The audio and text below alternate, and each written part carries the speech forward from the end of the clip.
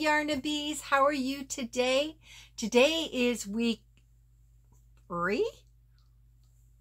I think it's week 3, the beginning of week 3 of the movie Marquee challenge that I am doing with Heather the Crochet Witch. Hi, Heather. Yeah, I'm a day late. I'm so sorry. A lot going on. So if you don't know what I'm talking about, there's a playlist down below that tells you like everything that's we've done in the past 9 months. But basically Heather and I are choosing a movie a month. We're alternating months, where we pick a movie and we put up the poster and we take the colors out of the poster and make a project. So today, this month was my pick, and it was The Fifth Element. Bonk.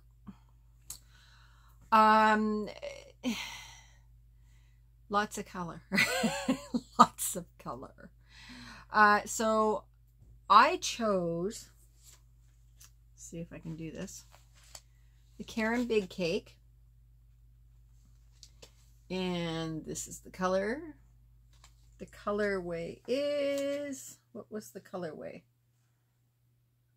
Rainbow Jellies. Rainbow Jellies. I don't have my glasses on. And then I also used Bernat Premium in black. Okay. I decided that I don't do blankets. Blankets is Heather's thing. And I decided I was going to do a blanket. Yeah, I should have known right off the bat that that was going to go badly. And not only did I decide to do a blanket, I decided to do the Jacob's Ladder. Yeah. I bought 4 cakes of this, and I figured, oh, that's going to be plenty. Well, yeah, it's going to end up probably being, you know, what it is. Anyway, I'm already into the 3rd week, and I'm not even halfway done this blanket. So Samantha from Amethyst Craftworks, she gave me the idea to make a couch cover. Is that what it's called? You know, you put it on the back of your couch for, you know, just a little accent or whatever. And I thought, perfect, because I'm, you know, I'm close to being finished then. And then Sandy Duda, happy birthday, Sandy. Today's Sandy's birthday. She gave me the idea of doing couch cushions to go with it. Brilliance. I won't be able to get the couch cushions done this month, but I will do them because I've got pillow forms, and I was like, what am I going to do with these pillow forms? So, done. Here it is. This is what I got so far, guys. Okay. Wow, is that ever colorful? Okay, so that's how much I've got done. It's kind of like half a blanket, right? So, I mean, who knows? Maybe if I keep going, maybe it'll actually be a blanket. So I think it's about half of a blanket, I guess. But it's long. It's really long, you guys. It's like this, and then this, and then this. Like, I don't know what I was thinking making it so bloody long.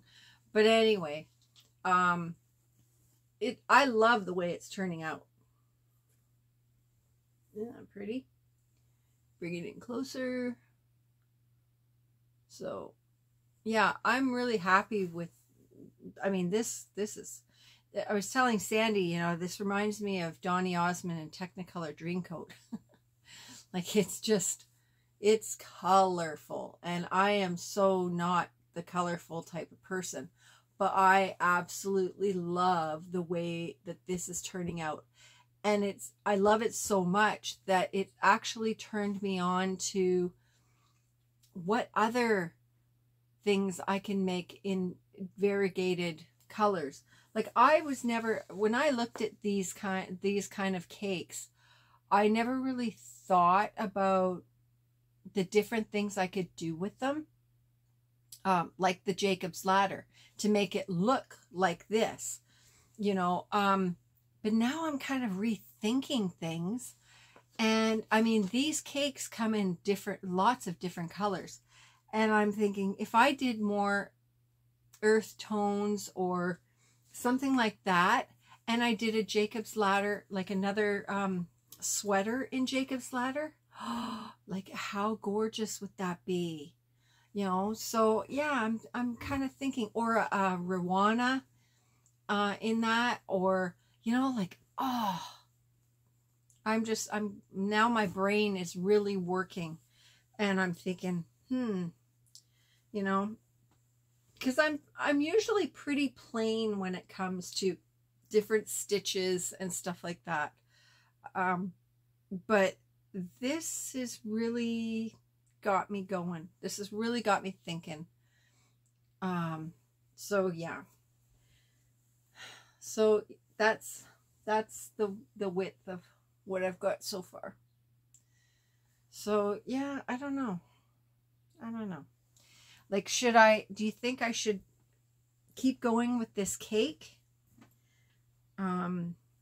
And just see how far I can get with it. Like, I'm thinking of doing that. But there's a lot left in this cake. Like, this is my second cake. And, like, there's a lot in here. I am amazed at how much yarn is actually in these cakes. Like, that really shocks me. Like,